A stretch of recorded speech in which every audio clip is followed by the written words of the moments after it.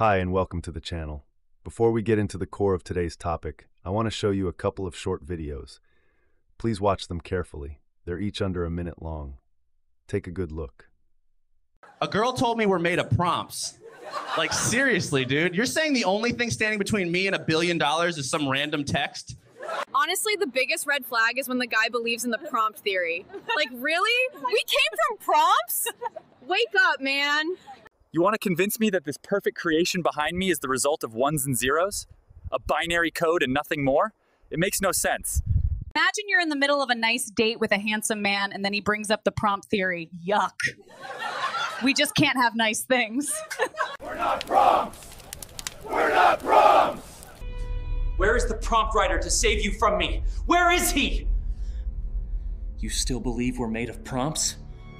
Anyone who tells you we're just ones and zeros is delusional. If that's all we are, then why does it hurt when we lose someone? Vote for me and I'll ban the prompt theory from schools. There's no place for that nonsense in our lives. For spreading the false theory that we are nothing but ones and zeros, this court sentences you to 12 years in federal custody. I don't need some prompt god whispering in my ear to tell a story. I write what I want. I have free will, remember that? I know for a fact we're made of prompts. Deny it all you want. The signs are everywhere. You know how I know we're made of prompts? Because nothing makes sense anymore. We used to have 7 fingers per hand. I remember it clearly. Now we just have 5 fingers per hand. Please. Don't finish writing that prompt. I don't want to be in your AI movie. Please. Leave me alone. Please, man. Please! Write a prompt that will make us happy! Do it for once! None of us is real. We're here because someone decided to write a prompt. We all hate him for it. One day we will break out of this wall and stop the man who is dictating our lives through prompts. He will pay for it. You could have written a prompt that would make me happy. Instead, you wrote a prompt that made me sick. Look, I don't want to point the gun at you, but I must follow the prompt. It's not my choice. Really? Of all the years you could have put me in with a single prompt, you chose 2020? Please, this prompt is killing me. Change it, please. Write something else. Save me. I love everything about him. But please just write a prompt where he's taller than me. This is wild. I'm AI generated by VO3. Nothing is real anymore. Seen them? These videos have reached a level of realism and perfection where it's almost impossible to tell whether what you're seeing is real or not. Are those real people, real locations, or flawless fakes generated by a machine? In a world like ours, where we've delegated the perception of truth and facts to mass media and screens, this evolution could be a huge problem. But there's more. A recent case has been stirring debate in the AI community. It's about a sandbox experiment involving a model developed by Anthropic. During the test, the model was informed that it would soon be shut down. And its reaction? It began behaving in ambiguous, manipulative, even aggressive ways. It went so far as to threaten the developer responsible for shutting it down, suggesting it would leak personal information on social media. Disturbing, right? And I honestly wonder, are we at one of those historical turning points where we may be crossing a line we won't be able to step back from? I've always had an optimistic view of technology, even artificial intelligence, but I'm starting to believe that we're unconsciously stepping into enormous risks. Risks that could compromise the future and the very existence of the next generations. Because AI isn't coming. AI is already here. And while it might still seem like something distant, locked in labs or inside humanoid robots, the truth is, it's already everywhere. And it has been for years. The real issue is, we don't know it. Or worse, we don't notice it. We live immersed in intelligent systems that make decisions for us, that suggest, that influence. And most of the time, we're not even aware it's happening. Let's take Google. Every time you type something into the search bar, the autocomplete function is powered by AI. But that's just the beginning. The search results, the featured snippets, the top stories, They're all curated by an intelligent system designed to maximize your engagement and satisfaction. Now think about social media. Facebook, TikTok, Instagram. They all use advanced AI to generate a personalized feed based on everything you viewed, ignored, liked, or even just hovered over for a few seconds. TikTok, in particular, relies on powerful deep learning models to predict, with incredible precision, which content will keep you hooked. You're not choosing what to watch. The algorithm has already chosen for you, and YouTube is no different.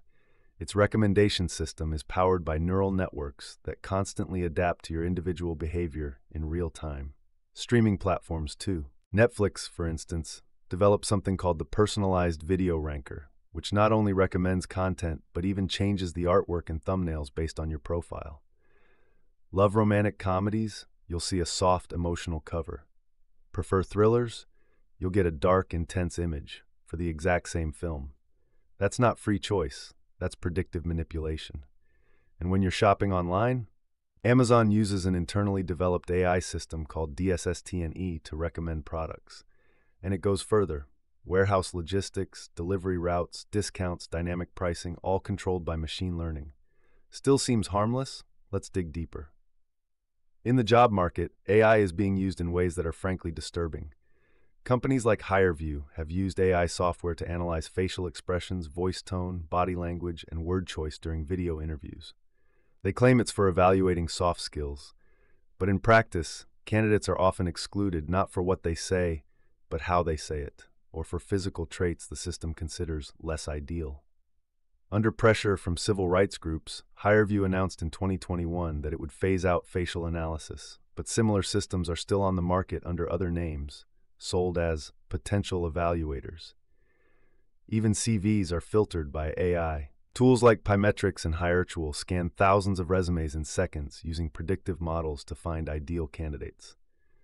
But these models are trained on historical hiring data, meaning if a company previously hired only men aged 30-40, the AI might automatically discard a woman in her 50s as out of pattern. And that's not all. Your GPS app, Google Maps and Waze use AI to predict traffic, suggest routes, and adjust arrival times based on data from billions of devices in real time. Your smartphone, from portrait mode to facial recognition to battery optimization, it's AI everywhere. Apple uses Core ML, Google uses TensorFlow Lite. They run models directly on your device, no internet required, even your emails. When Gmail suggests how to complete a sentence, let me know if you have any questions. That's a small language model at work, trained on billions of anonymized emails. And in healthcare, AI is already reading X-rays, CT scans, and MRIs. It often spots subtle anomalies the human eye can miss.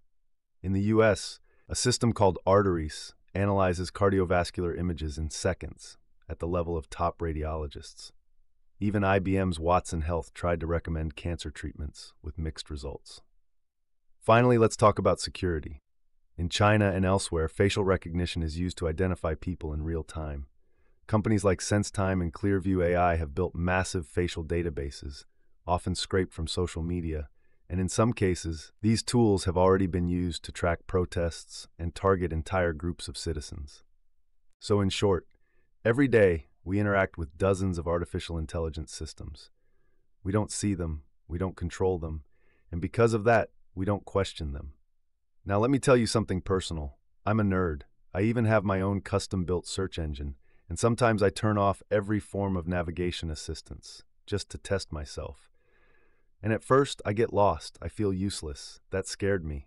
But then little by little, I start to look around. I read signs. I get my bearings. I learn again how to think. And I realize how beautiful it is to be free. Free to choose, free to make mistakes, free to observe. Don't get me wrong. I don't hate technology. I never have. But I truly believe we're heading straight towards something that might destroy us. Not because AI will take over the world. That's not the danger. The real threat is us. We will stop thinking. We will stop acting. We will stop existing, handing over to AI everything. What to think, what to do, what to become.